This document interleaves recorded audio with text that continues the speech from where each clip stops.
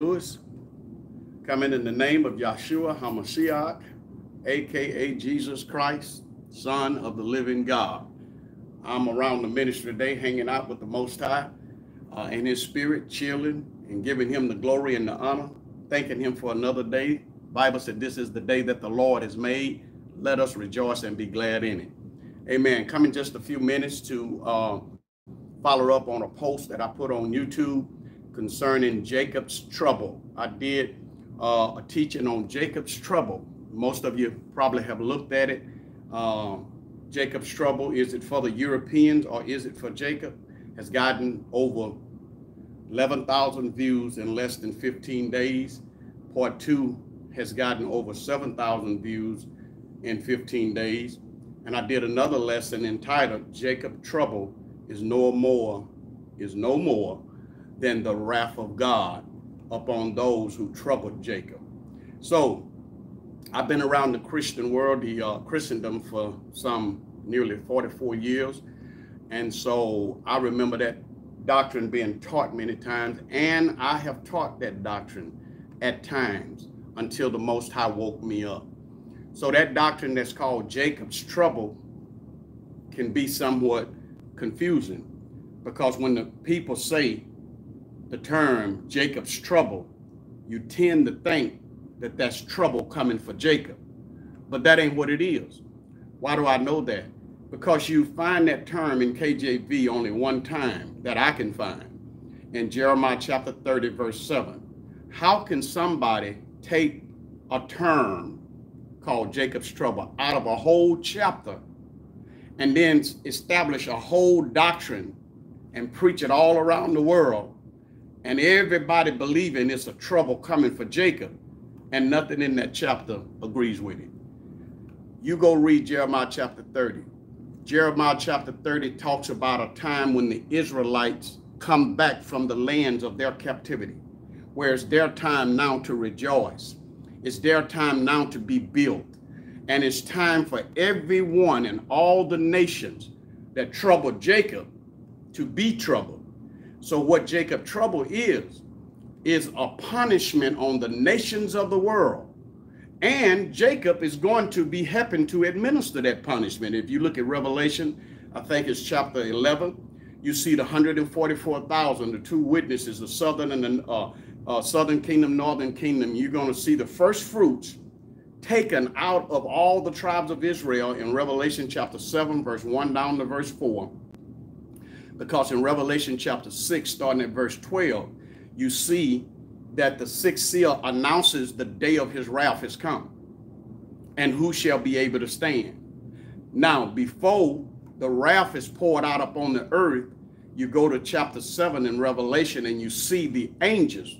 The Bible said he coming in the sky with his angels, send his angels to the four winds to get his elect from the four corners of the earth. That's the Israelites. That's Jacob. They still scattered. They ain't back in no nation in 1948. No scripture validates that. But he sends his angels to get the 12 tribes of Israel from all the nations of the world. And out of those 12 tribes scattered all over the world that he gathers at this time, he chooses 12,000 from each tribe, not from the tribes of the churches or the Christian churches or the Catholic churches or the Protestant churches, from the 12 tribes of Israel. That's what it says. And so he marked his servants. And then you see his servants still here during the time of wrath upon the nation, prophesying doom and gloom upon them. Hallelujah. The Bible said anybody that touched one of these Israelites that's in the 144,000, that they must be killed. They must be killed in the same way. They're going to be here helping to punish the nations for what they did to Jacob. Jacob's trouble is Jacob's time to trouble the world, trouble the nations that troubled us. That's what that is.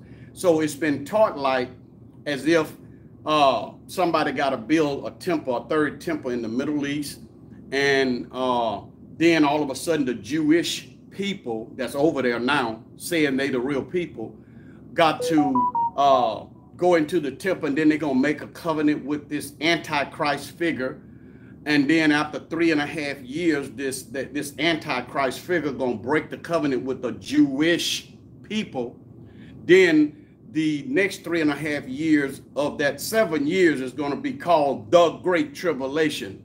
Folks, all of that's baloney, and the Bible don't back it up. And what I did in that teaching is I went to the Word of the living God. I didn't go to nobody's commentary. I didn't go to nobody's seminary. I didn't even go to some of the seminary training I had in the past. I went back to these simple holy scriptures and just read them. The Bible said, give attendance to reading, give attendance to doctrine, and the Lord will give you understanding. The Most High want his people to come back to simplicity, to just read the Bible. Let scripture interpret scripture. Let scripture validate itself.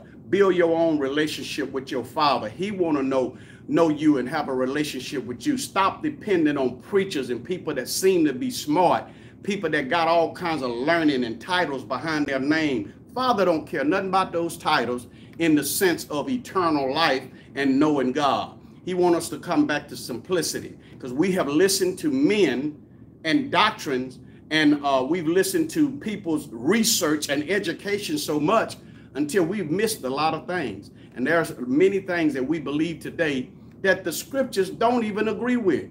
The Bible said the Bereans, what made them noble is that they heard Apostle Paul preach the word.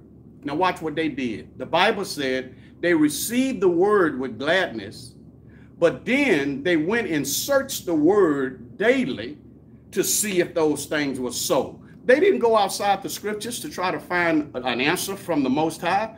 They received the scriptures and they went search the scriptures to see if what Paul was saying was so. Scripture's supposed to interpret scripture. The Bible said no prophecy of the scriptures is of any private interpretation. We're not supposed to be interpreting the Bible. No preacher's supposed to be telling you this is what that means. No, the Bible's supposed to tell you what that means.